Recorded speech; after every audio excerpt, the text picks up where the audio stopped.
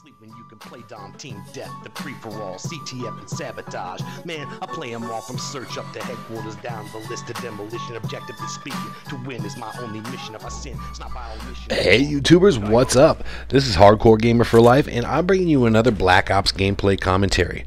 This one's going to be a dual quickie, and the first part of it is a chunk out of a Sharpshooter on Stadium. That guy's not playing, so he's going to get wrecked with the China Lake. I'm having a good time with these wager matches, guys. I'm actually doing my high-rolling wager matches with Hardcore Gamer for Life, of which I've already done 3 episodes of that. And I occasionally like to bust into this Annie Up playlist too, just to warm up, you know. It's really helpful in that aspect because A, it doesn't count against your stats, and B, you know, it's just something a little different to blow off some steam. And that's honestly one reason why I don't understand why a lot of commentators have said they've gotten tired of Black Ops a lot quicker than Modern Warfare 2, because I found the opposite to be true. I found Black Ops to have a lot more staying power for me than Modern Warfare 2, because I can hop into wager matches to blow off steam and work on my accuracy and not have to worry about stats, which is kind of cool to have this game mode. And you know, having these game modes and stuff, and you know, having the different scoring conditions that kind of make you stick your neck out into the fray, maybe more so than, you know, a lot of defensive players might in a regular pub match. It's absolutely kind of a necessary thing to make that not affect the stats. And I think that was smart that way. And honestly, I think more people should use these game modes, you know, for times when they need to warm up. A lot of people just ignore the wager match modes in Black Ops and play pub matches. And if you just do that, I could see why this game would get tiring for you a lot quicker. But for me, these game modes really add some spice to the game. Now, I don't know about you guys, but I just love it when a more difficult weapon comes up in the game of Sharpshooter, because pretty much guarantee you that 90% of the people out there, when one of those silenced pistol or an M14 or, you know, something like that comes up, pretty much the rest of the lobby is sitting there groaning, going, oh man, crappy weapon. Now, if you have the good attitude of saying, hey, whatever, I'm not all that great shakes with this weapon, but everyone else in the lobby, odds are they're probably worse with it.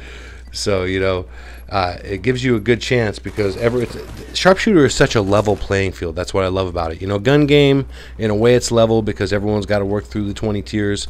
But, you know, you might get stuck down on a pistol for the early part of the game, which puts you at a serious disadvantage when people start getting an AK-74U or a FAMAS and stuff like that. And in Sharpshooter, everyone always has the same weapon. So I'd say out of the wager matches, it's the most balanced and level playing field that you're probably going to find. One in the chamber also is pretty balanced because everyone has the same weapon all the time. But as far as working on your gun skill, I find Sharpshooter to be a much better warm-up game, because you know, you're going to be using a lot more different and varied guns rather than just a simple pistol. And it really helps you work on your aim on a lot of different weapons. So I'm going to be switching up to the last weapon here in this particular round of Sharpshooter, and it's the FN FAL Master Key. Should have busted out some Master Key kills for you guys, but I just ended up using the regular old government issue lead to finish this one out, and which I'm going to do. Now I was hoping to kind of get a cool finish, maybe get a kick-ass game-winning kill cam, which wouldn't have showed because I recorded this on theater mode anyways, but it doesn't end up working out that way. I just get some hit markers on that guy, head on in, and I'm going to take this guy out, patrol up the stairs here, kind of check this way out. Don't see anyone at the moment. I'm going to head back down, and there's a little traffic jam down here once I get back, but I failed to take advantage, and we're going to be moving on to the second half of our little quickie here.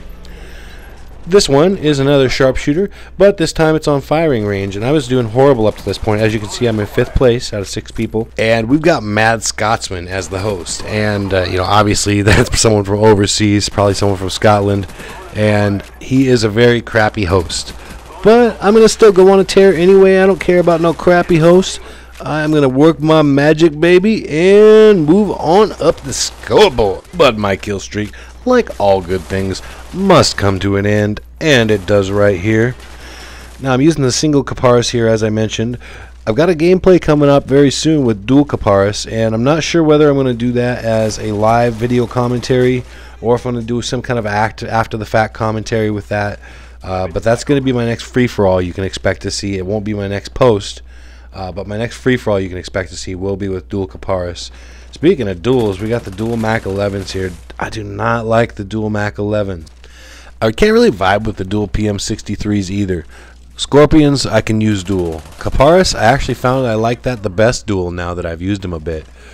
But duals just don't seem like they work nearly as well in this game as they did in Modern Warfare 2, I found.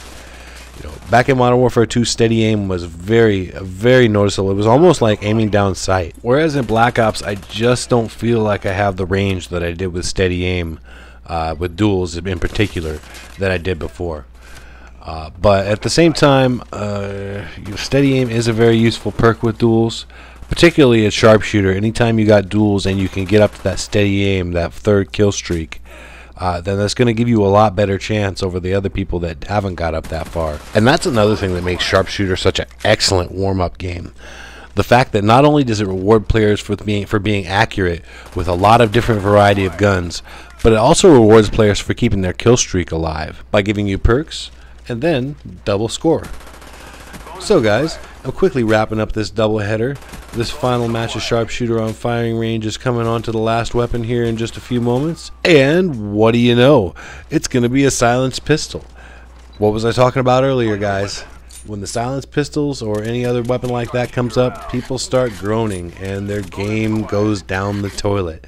So even if you're not the greatest with these weapons, if you just go ahead as I am here, stay cool, pick your shots, be accurate, take advantage, you can make a nice comeback like this. So anyways, guys, I want to thank you so much for viewing my videos. As always, please rate, comment, subscribe if you enjoy it and like what you see. And guys, this has been Hardcore Gamer for Life. About ready to go ahead and sign out, but before I do, I will let you guys know that I'm going to be doing back-to-back dual quickies like this. This is the first one, obviously, and the second one will be posted on this channel within a few hours of this one going up, so keep an eye out for that one. Peace out, guys. Have a great day.